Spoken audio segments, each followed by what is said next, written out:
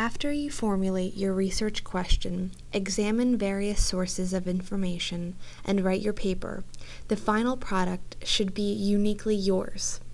If you decide to use the ideas, to paraphrase, or to use the exact words of an author, you have to give that person credit. If you do not give the author appropriate credit, you are guilty of plagiarism. In this module, you will learn how to responsibly incorporate information into your academic writing. Take a moment to review the Capital Community College Student Handbook section on expectations for student conduct.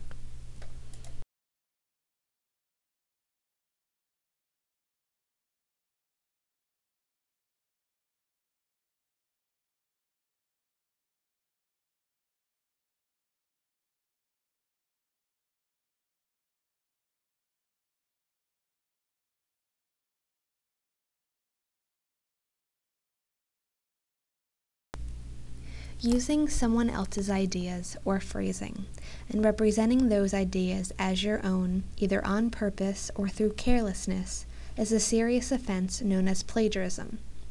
Others' ideas can mean the following.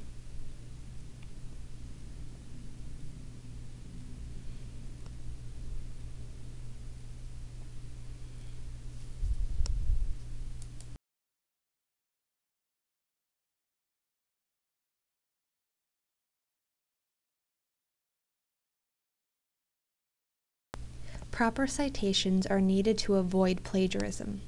When you cite or give credit to an author for their words or ideas, you are creating a citation. There are strict guidelines for creating citations, and a number of different citation styles that are used depending on what subject area you are writing for. Here are some of the most common citation styles and their respective subject areas.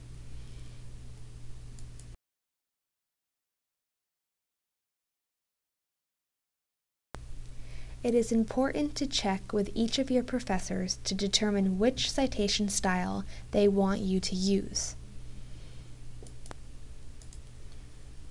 The remainder of this tutorial will discuss MLA guidelines.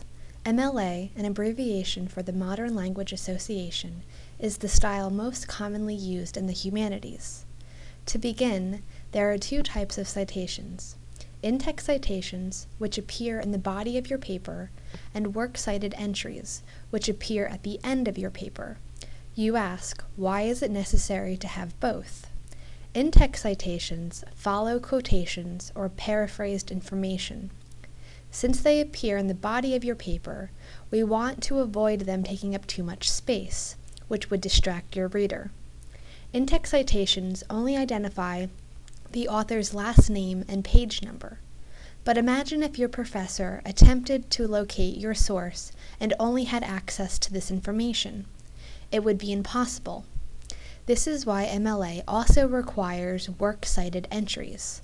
A works-cited entry provides all of a source's publication information, including the author, title, and publisher details, including the copyright date. And remember, for every works-cited entry you list, you need to make sure you have a corresponding in-text citation or citations. There are two ways to convert information from your sources to your paper. You may paraphrase the information by putting it in your own words, or you may quote the information directly, keeping the author's exact wording. In both cases, you must include a citation that tells the reader where the information came from. Next, we will demonstrate how to avoid plagiarism by properly quoting.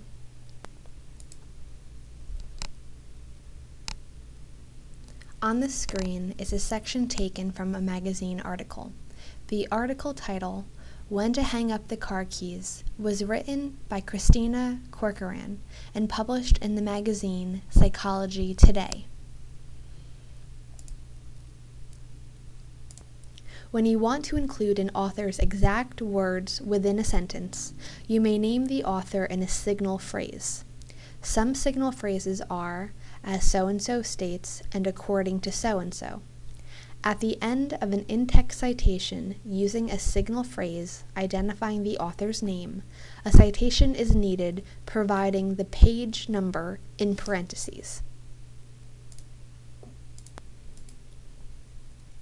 When a signal phrase is not used and the author's name is not introduced, both the author's last name and page number must be included in the citation.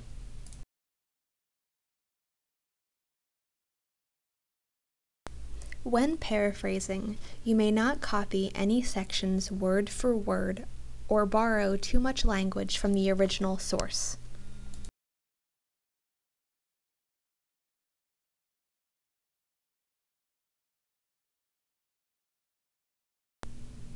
The following examples illustrate improper and proper paraphrasing.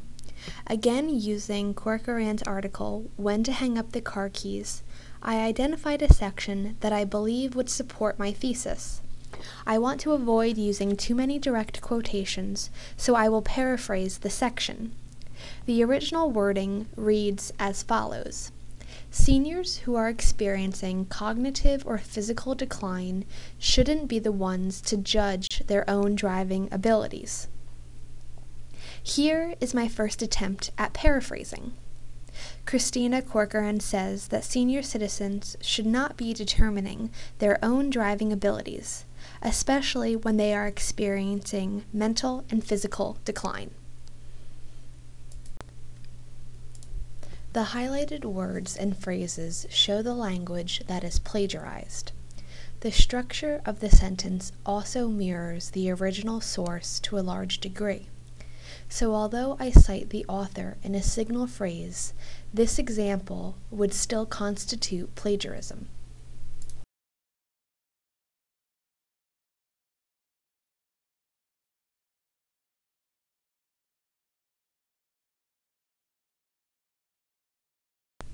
Now, take a moment to read my second attempt at paraphrasing Christina's argument.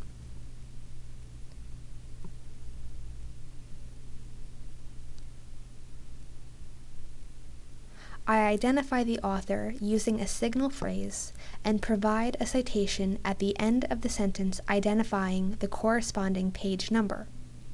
The sentence structure and language no longer mirror the original source, but yet the sentence conveys the same idea presented in Christina's article. Now that you have a better understanding of in-text citations, let's examine works cited entries. For each source you identify in the body of your paper, MLA also requires you to provide a corresponding works cited entry. These citations are lengthier because you identify all of the publication information that a reader or your professor would need to locate the same source without further assistance. Our first example will demonstrate how to create a works cited entry for a book. Using the library catalog, let's locate the record for the book titled Noah Webster, Schoolmaster to America. The library catalog record identifies all of the publication information needed to complete a works cited entry for this source. Let's examine the record and identify the information needed. First, there is the author's name. Secondly, the title of the book. Next, you will need to identify the book's publisher and place of publication. And finally, the copyright date. Now that we have identified the relevant fields using the catalog record, let's create a works cited page in Microsoft Word. Begin your works cited on a separate page at the end of your paper. The works cited page will be formatted much like the body of your paper, including 1-inch margins, Times New Roman size 12 font, and double spacing between the lines. Begin by labeling the page Works Cited. This heading needs to be centered at the top of the page, with no special formatting. The first citation will begin at the 1-inch margin. Watch as I type out the first citation.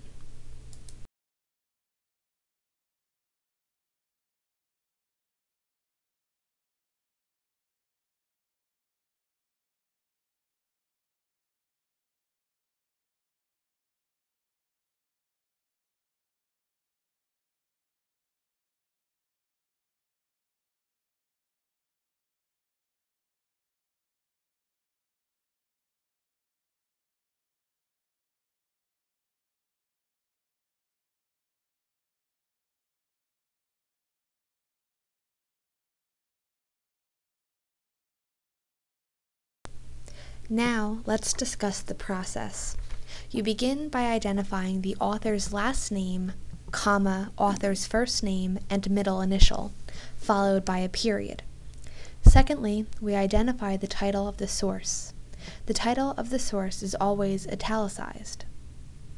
Following the book's title, there is a period, then the book's place of publication, a colon, and the book's publisher.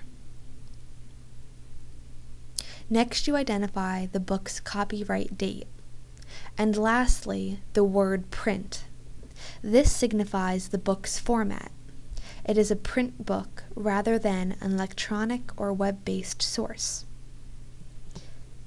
Indent the second and all subsequent lines of the citation an additional 5 spaces. This is called a hanging indentation and allows for your reader to easily identify where one citation ends and the next begins. Our second works cited entry will be for a magazine article retrieved using the library database Academic Search Premier. Here is the article's publication information. There are a few differences between a magazine citation and a book citation. One obvious difference is that the magazine citation will need to include 2 titles, the title of the article and the title of the magazine. Because magazines are published multiple times throughout the year, you will also need to identify a more specific publication date than simply the year. A third major difference is that the magazine article was retrieved electronically, so you must identify where you accessed it. In this case, the article was retrieved through the library database Academic Search Premier. Let's see how the citation looks when we take the information from the Academic Search Premier record and convert it into our works cited entry.